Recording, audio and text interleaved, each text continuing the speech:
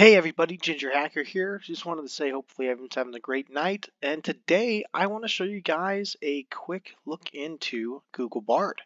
So Google Bard is similar to ChatGPT, is the Google version of kind of a AI assistant of what it can help you do.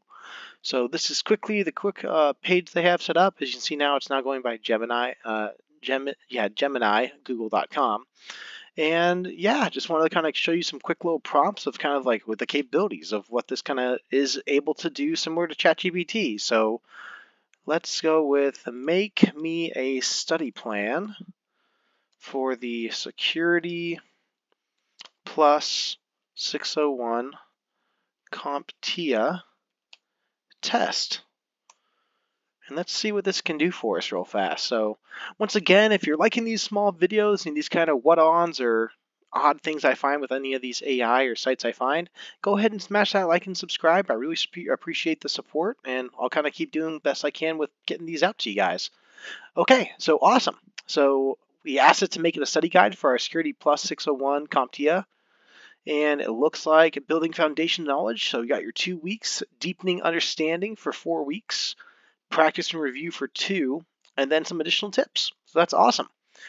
Focus on specific exam objectives outlined via CompTIA. Looks like it even provides us with a CompTIA website. That's actually pretty cool. And take practice tests to identify your strengths and weaknesses. That is going to take you to the CompTIA org training resources for practice tests. 90% sure those are going to make you pay for those. So I just wonder, what if we ask for test questions? Can you provide me test question examples? And if I can spell examples right, ugh. Okay, that's actually kind of interesting. Obviously, for testing reasons, they can't go for copyright restrictions. They can't give you verbatim questions that would come from the test.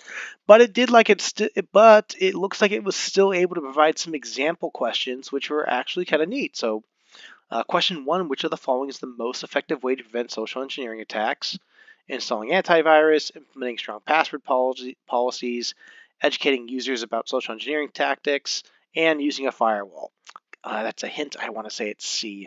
And I wonder if it gives you your answers. Oh, it doesn't, but that's kind of cool. I'm pretty sure you probably just asked the Google chat what the answer would be. But yeah, that's awesome. So yeah, this is Google Bard. You quickly just go to the Google webpage and type in Google Bard, and it quickly spits you to this site. Very easy, user-friendly to get those prompts in. And yeah, go crazy and ask it to solve some math problems, put some questions into a testing format to give you some practices, and maybe ask it for some advice. So once again, really appreciate you staying with me if you stayed through the whole video. Go ahead and give it a like and subscribe if you enjoyed the content, and I'm going to hopefully keep coming these out. So thanks so much.